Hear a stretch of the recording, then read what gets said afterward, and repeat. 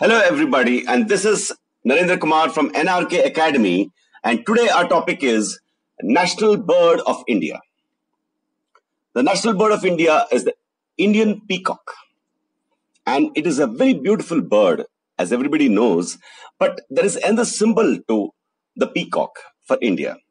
It is widely there, spread all over India. This is one of the reasons, and the other reason is that it is part of our mythological tales of India. It is a symbol of royalty, of divinity, of mysticism, of beauty. And many stories of that have become a part of the folk stories and the very ancient stories of India have peacocks. And thus, peacock is not just a bird for Indians. It is part of the whole Indian ethos, of the whole Indian spirit, mysticism and philosophy. Indian peacock, thus, is an obvious choice for the national bird of India. The biological name of the species is Pavo cristatus.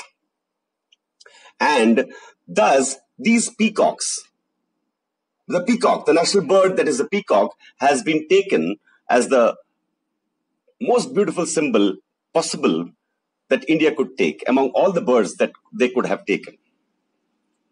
So that is a national bird of India. And this is Narendra Kumar from NRK Academy signing out.